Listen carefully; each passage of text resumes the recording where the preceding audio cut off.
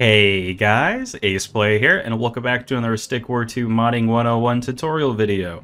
If you guys are following in from last time, we have created a custom bomber unit, and that is the Poison Bomber. And this episode, we're going to learn how to actually spawn this guy in. But like, not always, just when we want to. So previously, we just kind of did a little band-aid fix in the bomber update. We just made it so the bomber type is the poison bomber, so you will always be spawning poison bombers. And while that's all well and good, that's not exactly what we want, because these are custom units for a reason, right? We don't really want to be doing these guys all the time. So insert the campaign controller. So if we check it out here in the controllers folder, we have quite a few campaign controllers, and these basically control all the not normal stuff that happened in a Stick War 2 game. So for example, the tutorial level having a whole bunch of like messages and arrows and stuff depending on like where you are, and the bomber level like spawning bombers and always making them attack. Stuff like that is all being taken care of in the campaign controller, and you can weaponize these for your own really cool levels and stuff like that. So for now, the controller we're going to be most interested in is taking a look at the campaign bomber controller, because, well, we kind of want to do things with our bombers. So let's see how Brock did it in 2012. As you can see, he's importing a few things, and this includes the units.bomber. So without this piece of code right here, if you were to reference the bomber in the code without the import, the game would crash. So it is very important to have all of your imports whenever you are trying to do things, and if something's crashing, see if you imported it first before trying to fix it. So you can see some logic goes on in here, and we don't really care too much, but what we do care about is this. The bomber becoming a thing, and the bomber being spawned on the enemy team.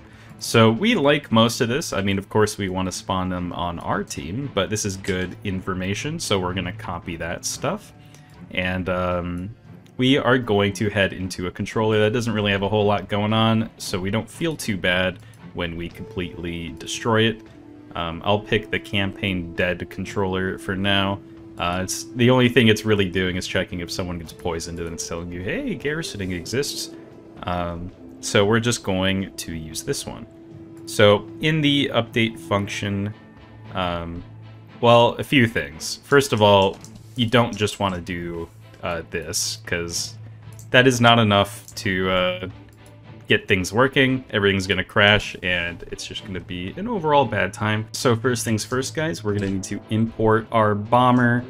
And the easiest way to do that, if there's another import on the screen, is to just kind of copy most of that import and change the little last bit, because these are basically, every dot is a folder in the actual directory. So you can actually traverse the folders and find what scripts you need to import if you want to look through it manually. But all the units are in the units folder, so you can just kind of append the unit you want at the end. And that's how we can get access to bombers. So from there, we are going to also have this private variable called spawn bomber, and it's currently going to be set to false because we have not spawned our bomber. And the reason we're going to need this will become more apparent in a second. So down here, we're going to make a new variable. We'll just call it U1 for now. And it's going to be a type bomber, and it's currently going to be null, because that's just how things start out. Null is basically nothing. Once we set the bomber to something, it'll become something. But for now, it's nothing, and we are perfectly okay with that.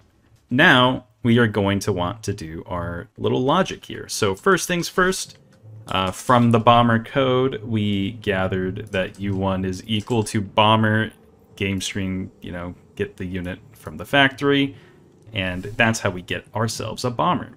Now the next thing is to turn this guy into a custom bomber. So now that he's a bomber, we just gotta call our things that we set up in the code. So if he did it the way I did it, it'll be .bomber type is equal to poison bomber.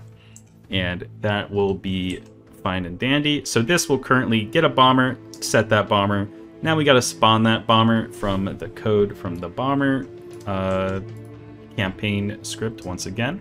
We got gamescreen.team.spawn. what we need to spawn, and the game screen.game, which that's what's happening in the update. It's getting passed in like that. So that's how you get access to the actual game screen. And from there, we just got to set this.spawnedBomber equal to true, because it is a private variable up here, so we're getting this specific one. And right now, if you were to run this code, it would probably crash because you're just infinitely spawning bombers. But there's just one last thing we have to do is a little if statement. If this.spawnedBomber is equal to false, also known as exclamation point, this.spawnedBomber for, you know, coding practice, then we're going to do the thing. And then we're going to set this.spawnedBomber equal to true, so this will no longer keep firing forever. Alright, so with all of this out of the way, the last thing we got to do is make it so all of our bombers aren't becoming poison bombers automatically, and then we can compare and see if what we did ended up working. So let's delete this problematic piece of code now, and let's see if it works. Last thing we got to do, of course, is actually set the campaign controller, otherwise nothing is going to happen. This is a very common mistake that can be made. So you made the changes to the thing, but since you never actually called it or did anything with it, nothing ever happened. So let's head into here, our good old binary text file, and we're going to input campaign deads into the controller, and we are a-okay with that.